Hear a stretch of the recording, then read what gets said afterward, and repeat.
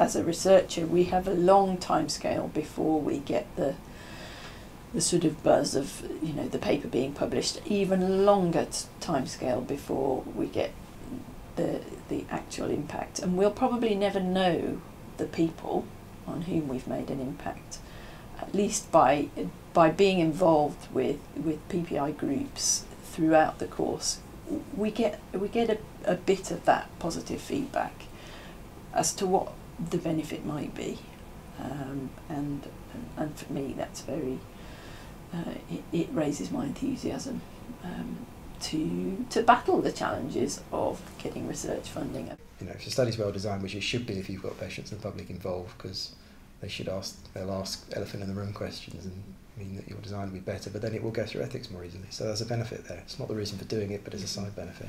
I think I was always kind of interested in, you know, in the sort of, I guess, a power balance really, that I was often going to talk to people about really sensitive issues, you know, about their health, about how it affects them personally and everything else, and actually sometimes I personally was kind of questioning, is this right sometimes? And I love, you know, just working within the system as it was. Obviously they're giving willingly, but actually could they have more of a say in what I was asking and that sort of thing. So I think that's kind of why I did.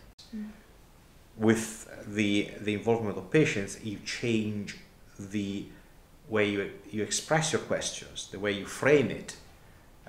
You put things into context, into real stories. You see whether what you're doing has any impact in the mind of people who lived through the turmoil of having a disease or having cared for somebody with a severe disease. Well, as I said, the incentive may be that you're more likely to get a successful grant if you have that as a very active part of it, which is more or less required. But obviously the main incentive would be that you've got a meaningful study which is going to get the truth of a condition and is going to have the best possible treatment for patients. I guess it gives you a sense of confidence that if you've, in terms of interpretation of material and also you know, writing up an information sheet or a plain English abstract or something, it is your people there to check it out with. And you think, okay, they may not have changed many words, they may just have said it's fine, it reads well, but that's a useful thing, that's an endorsement. I think it's this issue of transparency and the issue of, well, it's meant to be for the public, so they should be involved. And I do feel the more I've got involved in it, I feel like it's not been given a fair crack of the whip, actually. So partly I think, like, you know, before we debunk it, as we claim we will, then we need to at least do it properly.